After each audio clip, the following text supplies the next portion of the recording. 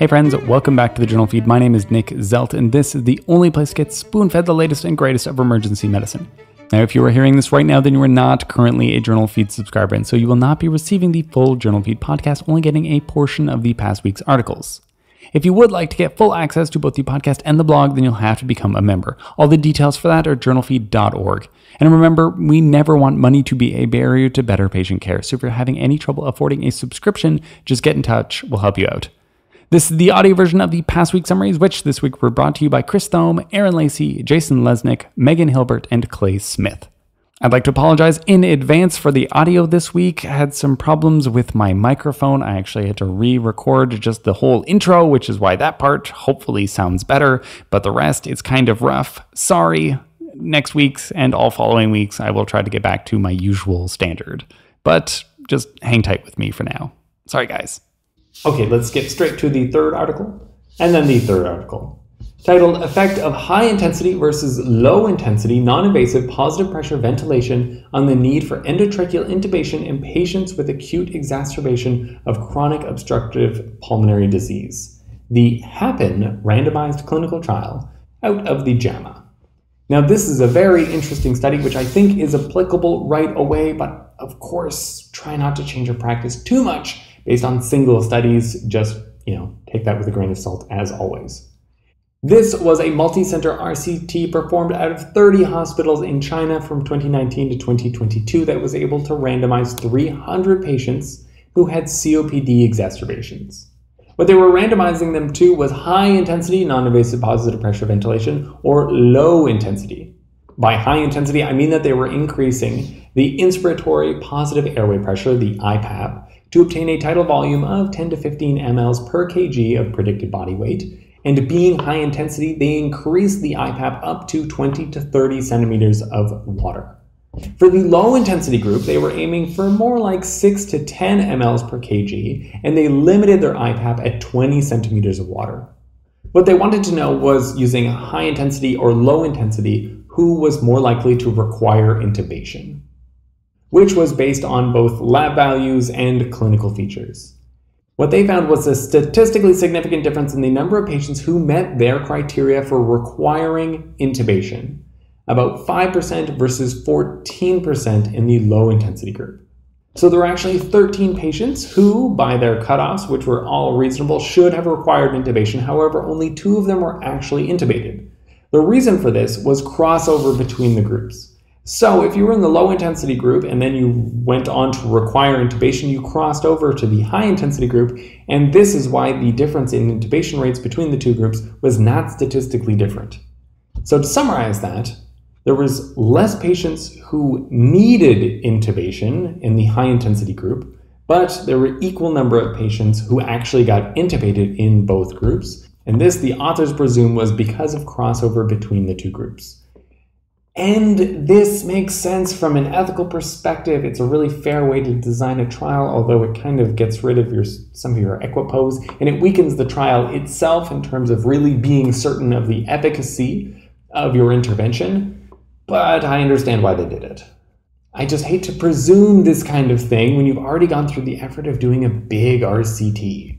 However, this is applicable to patients if you have severe COPD exacerbations that need positive pressure ventilation. Then it's quite reasonable, I think, given that the complication rates were equal between the groups anyways, that you just be a little bit more aggressive and you can go for the high intensity approach, if they require it, of course.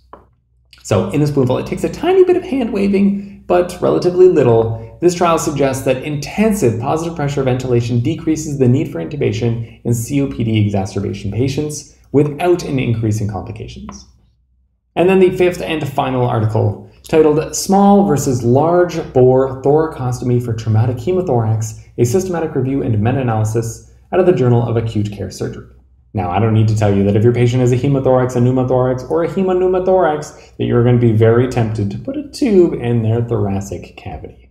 As for what kind of tube you should be putting there, or rather how big that tube is, this has been up for debate. Classically, of course, any traumatic hemothorax, you're going to be putting a large bore chest tube in there, at least a 20 French, and you're going to do it by thoracostomy.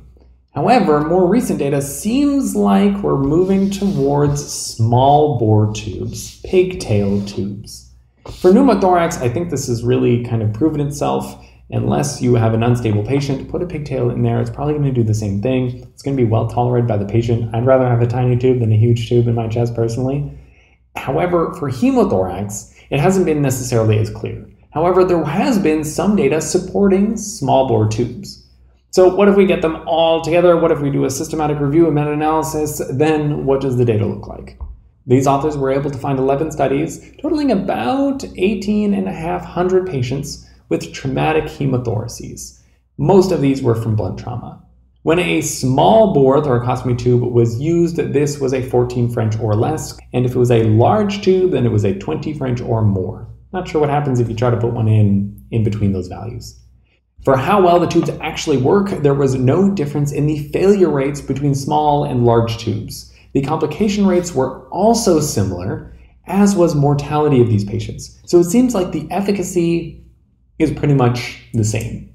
For patients who had small bore tubes put in, the initial drainage was actually more, which I'm surprised by. You'd think big tube, more drainage, but not necessarily. They got almost twice as much out of the little tubes.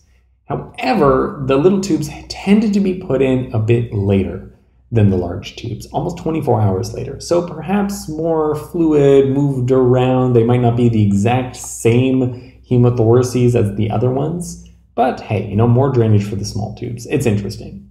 Patients also spent less time with a tube inside their thoracic cavity if they got a small tube. 4.3 days versus 6.2 days, also statistically significant.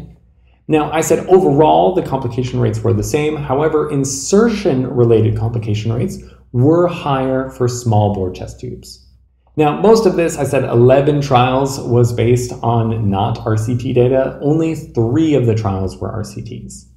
So like I said, classically, large bore chest tubes used to be the only answer, but now I think pigtails, they seem viable. All of these tubes were placed in stable patients. If you have an unstable patient, that is a completely different story. You're going to be putting a large tube in that patient. But if they are stable, then, you might as well just put a pigtail.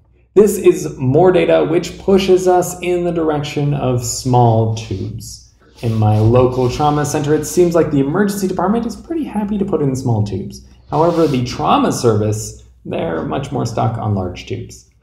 With studies like this pooling the data together, perhaps we're going to be moving more and more towards smaller tubes. In a spoonful, this confirms what some have already started to do in their practices, and that's that small bore chest tubes for semi-elective tube insertions for hemothoraces seems to be better, if not the same, as putting in a large tube. Okay, that's all the articles we had from this week. What did we learn today? Let's do a quick wrap-up. From the third article, the HAPPEN trial, high-intensity, non-invasive positive pressure ventilation may benefit your severe COPD exacerbation patients. If the IPAP levels are up to 20 and it's just not doing the job, then consider IPAPs up to 30 centimeters of water. And then finally, from the fifth article, small bore chest tubes do well in this systematic review and meta-analysis. Equivalent failure rates, complications, and mortality rates compared with larger tubes. However, the circumstances in which they were put were slightly different, with small tubes tending to be placed later, probably because those patients were quite stable. Again, if you are hearing this right now, then you are not a part of the members feed, and so you missed 3 articles from this past week. The articles that you missed were about what medical learners do to your efficacy. The IDSA presents to you some updates on intra-abdominal infection recommendations, and then some protocols for treating opiate use disorder with xylazine thrown in. Links to all the articles summarized can be found at journalfeed.org. Just follow the links in your show notes. Our goal here is for you to read less, learn more, and save lives, one spoonful at a time. Thank you.